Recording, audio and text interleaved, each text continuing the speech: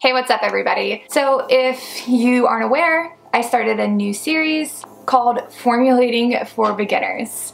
So I have, I believe, 3 videos, maybe 2 videos in this series made already. I'll link both of those down below. I'll also link to the entire playlist that includes all the videos in this series. I did a series last year for beginners. You can go watch that if you want. It's good, it's decent, but I've learned a lot more since then and I wanted to redo this series. I also have a ton of other videos on my channel all about formulating, so if you have any questions, go through my channel. But for now, let's focus on beginners. Let's talk about today's topic, and today's topic is equipment and sanitation. So these are both really important when it comes to formulating, because formulating is a different thing of its own, and there's a lot of unique equipment and items that you need in order to formulate. So I have already my blog written out that goes along with this video. If you didn't know, I have a Patreon that has blogs that go right along with my videos. You can actually download the blogs, print them out, make your own little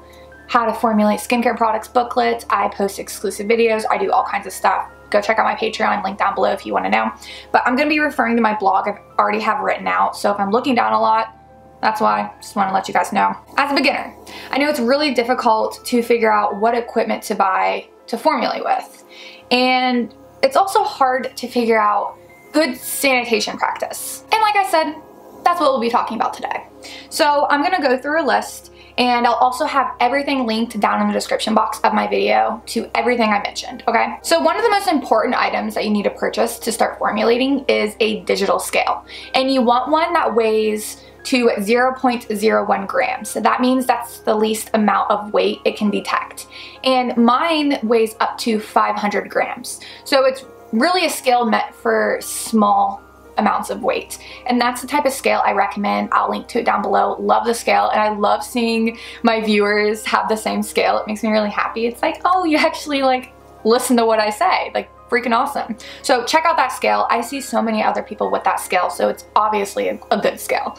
Another thing you need are pipetts. They're those little plastic dropper things, so you can put like only a few drops of things into your formulas.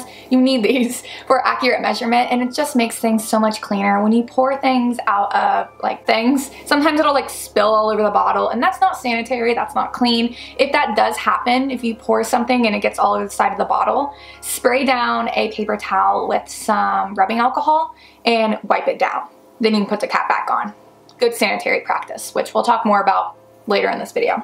Another thing you need are beakers. So there is this awesome little set on Amazon. It includes beakers from 25 milliliters up to 1,000 milliliters. I believe there's like 5 beakers in the set. I could be wrong. I'll have it linked down below so you can check it out. And it's really a good amount of different size beakers. And it also comes with 3 glass mixers, which is another item I think is necessary to have. They're just glass stirring rods, so you can stir up your formulas and stuff, and they're really handy to have. And I'll also link to another listing on Amazon where you can buy just more of those glass stirring rods, because the set of beakers only comes with 3 stirring rods, and you might want more than that so you don't have to like keep cleaning them, so you can make a bunch of stuff all at once. I have tons of glass stirring rods, and the more you have, the better. Same goes with beakers. The more beakers you have, the less stressful, because you can just sit there and keep making stuff and not worry about having to go do dishes, okay? And let me tell you, I didn't have very many beakers starting out. I bought like 1 set, and then I just bought more sets as I got more into formulating and as time went on and as I saved up more money. So really just 1 set will get you by.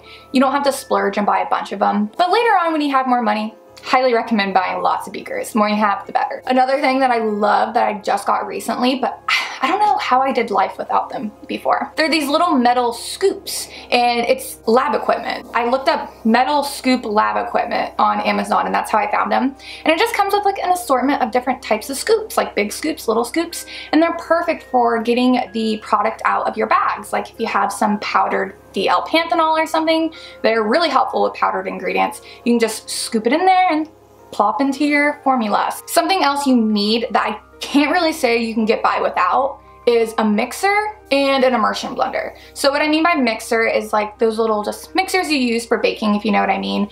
And an immersion blender is something not many people have, at least I never did in my kitchen until I started formulating, but it's a high shear mixer. So it mixes like super, super fast, and immersion blenders are used for emulsions, so lotions, conditioners, and mixers I typically use for body scrubs or body butters. And there's actually a immersion blender you can buy on Amazon. It's the one I have, and it comes with a mixer head and an immersion blender head. So you can buy just one item, but it comes with both tools.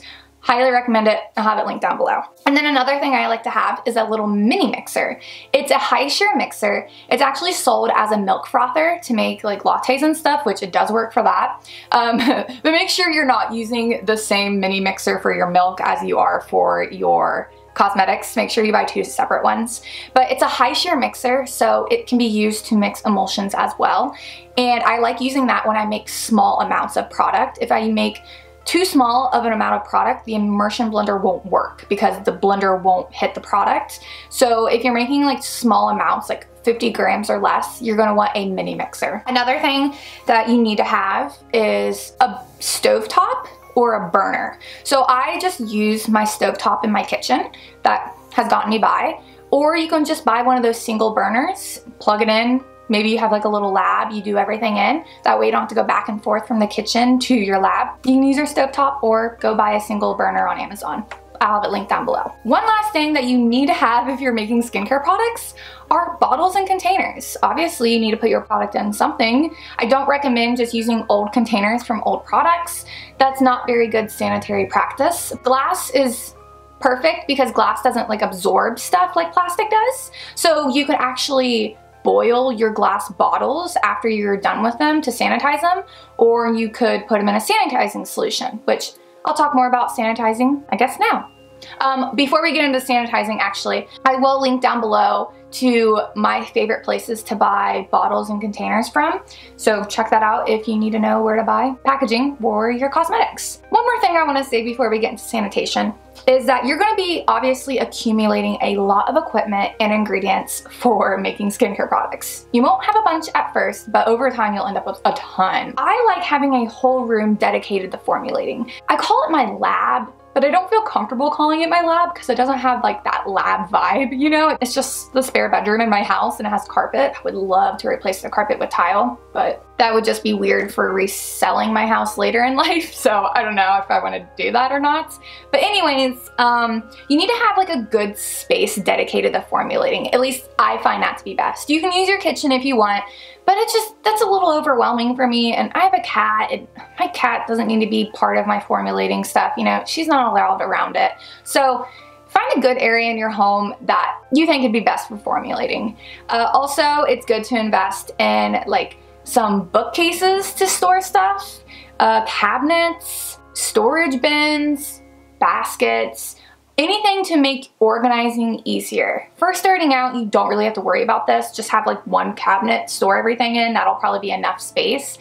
That was all I had at first. Now I have like 5 bookcases and just tons of stuff everywhere, okay? So good organization will make you more inspired to formulate more. Trust me, I go through and like organize my room probably like once every couple months, maybe even just once a month. I really go through and reorganize things all the time because it inspires me to want to formulate more. I even love just rearranging things. That really inspires me too. But I'm a clean freak, so maybe it's just me. All right, so now let's talk about sanitation practice. How to keep things clean.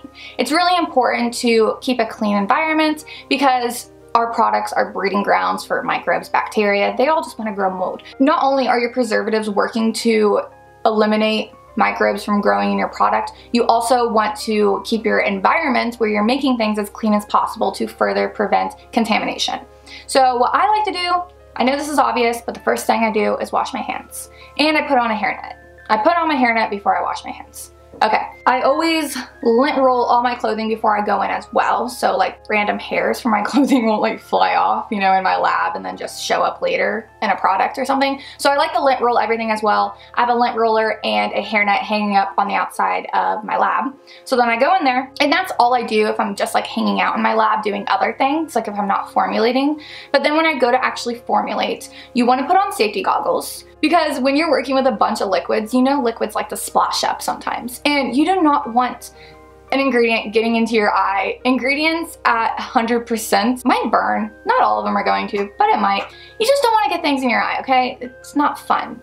Have you ever got shampoo in your eye? Yeah, it's not fun. So let's not be getting things in your eyes, so wear some safety goggles. And another thing that's always good to wear, I guess it's not necessary, is some kind of like lab coat or an apron. Have you ever got oil on your clothing? It's so hard to get out. So just to protect your clothing, wear an apron or a lab coat or something. Make your life so much easier. Another thing I like to wear is a cloth mask, okay? And I'll link all this stuff down in the description box. But I like to wear a mask because I don't like the idea of breathing on the products I'm making. I know I'm like on top of the product, so I'm not directly like breathing into it. But just the idea of somebody breathing into a product, I don't know, it kind of weirds me out. And since I do sell product, I just want to make sure I'm not like breathing into everybody's stuff. So I wear a mask. If I'm making something for myself, you know, for YouTube, I don't really worry about the mask. It's not that big of a deal. But if I'm making something for somebody else, I put on that mask. It just freaks me out. Another thing that I use from time to time is a respirator. And this is like a mask that really filters out things you don't want to breathe in, okay? A respirator is more expensive than just like a cloth mask. I'll link to one down below. It's not the same one I have, but it'll work. It's actually better than the one I have because it's not as bulky. And this will protect you from powdered ingredients that can get airborne easily that you don't want to breathe in. So it's really important to have if you're working with a lot of powdered substances like powdered surfactants. Even mica powders you don't want to breathe in. So that's just good to have on hand if you're working with powdered ingredients. So once I have on all my stuff, and I'm ready to formulate, I will put on my gloves.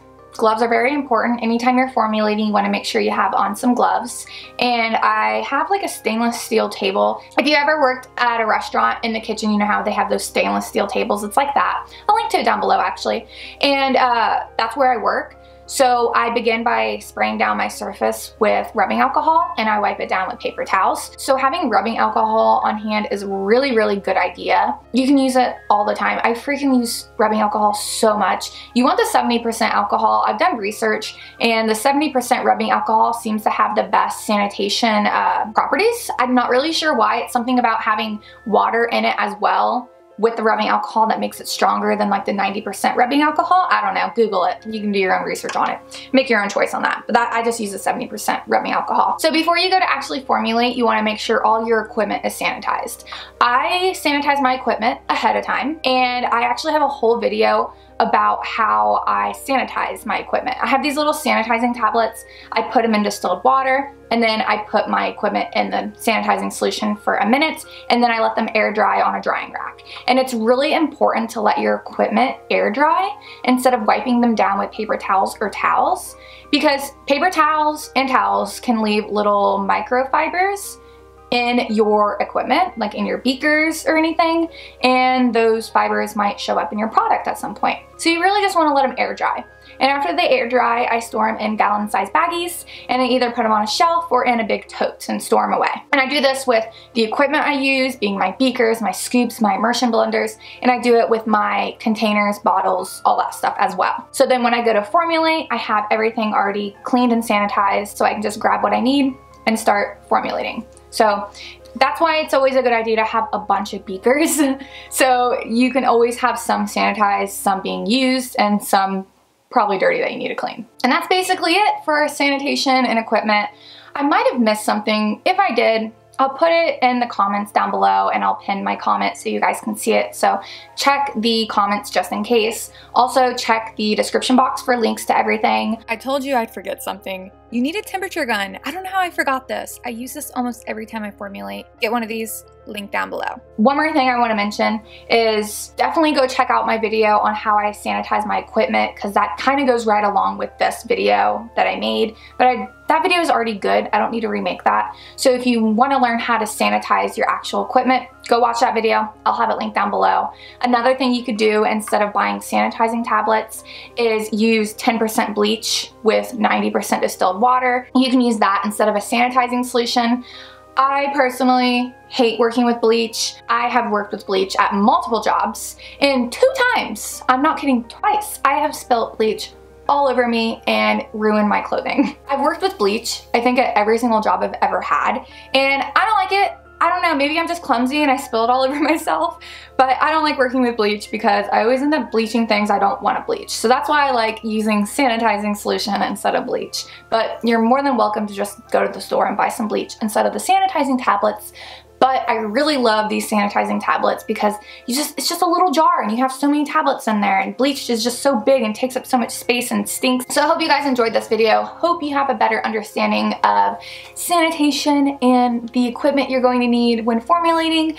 And yeah, so let's move on to the Patreon shoutouts. So first up, we have Stardust Bath & Body over on Instagram, Nature's Farm Girl at naturesfarmgirl.com, Kennedy's Essentials at kennedysessentials.net, LettsBlend at letsblend.bigcartel.com, Creative with Love at creativewithlove.me, Wallflower Wildflower at wallflowerwildflower.com, Heartfelt Beauty on YouTube if you want some more formulating videos, Sugared_pineapple over on Instagram, KAJ Bath & Body over on Etsy, Blue Mint Soaps at bluemintsoaps.com, Say Tara here on YouTube, at Salt Air Label over on Instagram, Lenise Beauty at lenisbeauty.com, Ardrew Naturals at ardrewnaturals.com, Shark City at sharkcitynaturals.com, and sharkcitycbd.com. Also, we got Ohanale at ohanale.com. And one more thing, if you guys didn't know, I do sell products myself over on Etsy. I'll have my Etsy shop linked down below, along with all of my lovely patrons. So let me know if you have any other questions over this topic. Remember, if there's something I'm missing, something I forgot, I'll put it down in the comments and I'll pin my comment so you guys can see it. So hope you guys are enjoying this series for beginners, and let me know if you have any suggestions on videos you guys would like to see in this series. Hope you guys have a wonderful day, and I'll see you guys next time. Later! I'm stuck in the motions. I've been consumed by the wrath of time like I'm I'm shattered in this life. It's still the path that I've chosen, because I've had a vision.